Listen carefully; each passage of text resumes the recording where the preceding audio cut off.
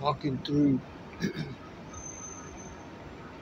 walking through the world in a retrospect of the realms being made and what separated us from God in all imagination, be it the mind, the eye, and how we perceive or conceive something to be. Being born in the world, dying from God in the imagination through the womb of woman, and being raised up in the man-made moral law for the purpose of making money. The man-made moral law that put money before Jesus and God and separated us from the reality of imagination, saying that there are many ways to see God, or many faces, many minds of God, or many characteristics of God. He's like an element of a wind that blows, ever changing, the clouds full of different types of art, the flame of a fire is constant changing, the way the lightning strikes, the path is never the same.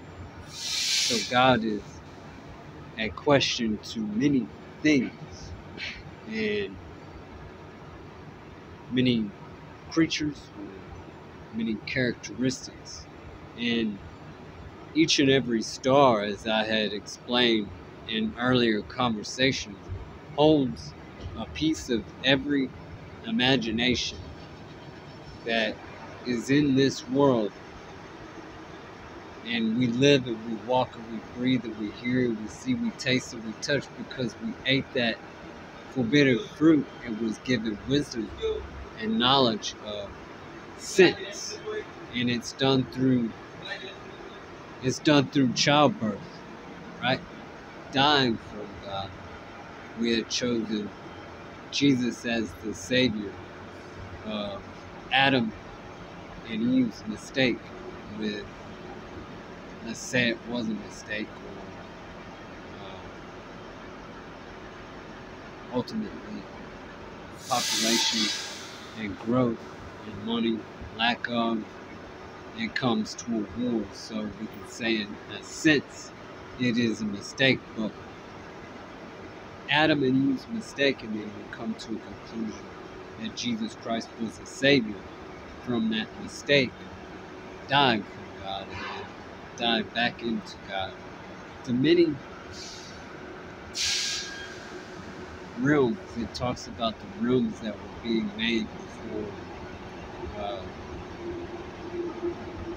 the fall of Odin in Caesar's time, after giving birth to Caesar through Beowulf.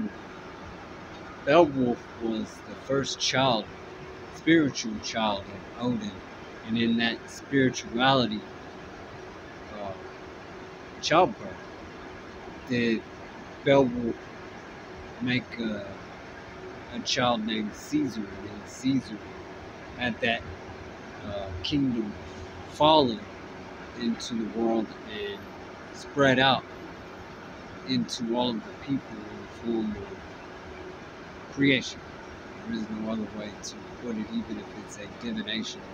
It's still a creation by our own words, or literature, or actions follow behind it. I'm not saying that words in a instance of people, unless they are God, has power, because the mind is stronger than both muscle. But the words of God are said to be the very creation of the entity that we live in. So if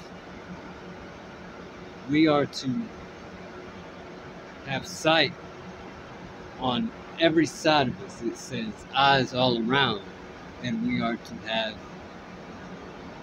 I can't necessarily say I see in the back of my head, but it does say in the Bible that there are eyes all around.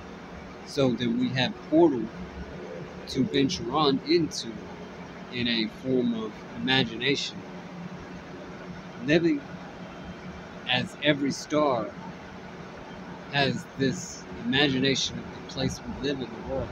They all see the same thing, but it's a different retrospect in each and every eye on every side, or each and every image, or door, portal, fleshly image, depending upon if the other realms that are stated to have been created had chosen to eat that forbidden fruit and give birth, dying from God, giving birth, dying from God into the belly of the womb.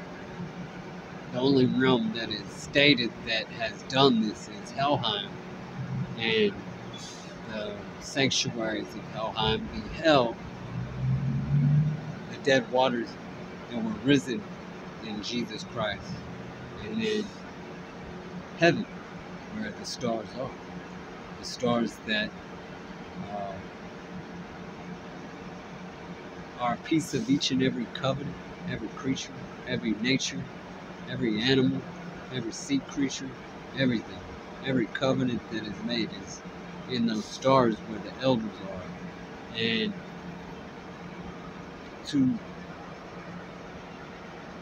I've experienced where I've had to sleep a long period of my life, so I have gained some kind of imagination as to being dead and then waking up in a totally different place. And the idea of reading the literature is that the eyes are all around and they're called a door. In a sense, I have no eye, actually, but in a sense, I have a quick reaction. Or from behind me, I have a quick reaction, but I have no real eye. So it does say that, in a sense, it is there. It's just not open because of a lack of something or too much of something. I have only come to a conclusion that it has to be with faith and favored by God, as Enoch was favored to go up and talk about the crystal walls and all of that stuff, and be a great experience of some things that a lot of people don't get to do. That is called one of the churches, and then Jesus would call another church. And between the sea lamb of God and the Lamb of God in our creation, which is between the sea and the land, Enoch and Orion, Jesus being equal to Orion, which is Xerxes, Hangman, and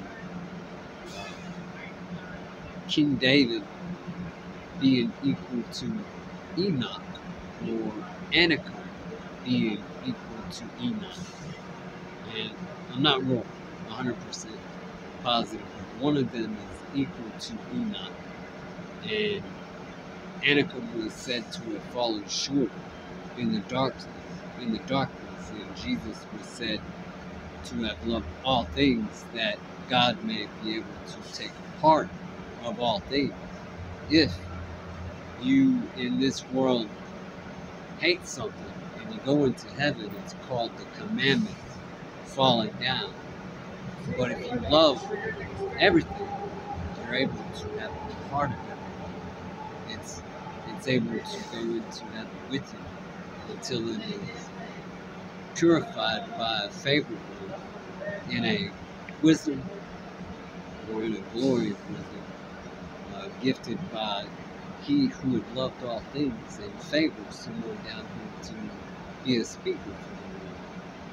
So the realms, after waking up in a long period of had a major head injury, and then waking up and everything, I mean, no friends, I have very little people I talk with, and a very blessed life with all my hardships, but the realms become an actual reality in a dream or an actual life. Like, blink out, in one eye you're shut, and in another eye you're open, or one door you're shut, and in another door you're open, and it's still in the same place. It's just a different people, or same people, just a different aspect of living.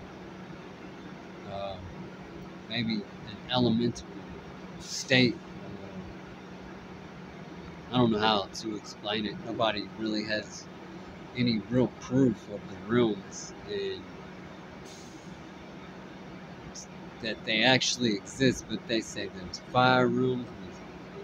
Constantine's literature that he had actually entered into a room of fire, and the people were made of this fiery bliss. And there are other rooms of ice cold and Helheim, which was a spiritual world where we had eaten the forbidden fruit and gave sense to that spirit and became a reality to sense and more confidence by the sense. It goes on and on and on to about 10 realms, and then the 2 realms, heaven and hell, that nobody can enter into unless it's through the favored one by the Lord, as a speaker of the Lord, for worthy attempts of life and prosperity and the great congregation of many wisdoms, not just one wisdom.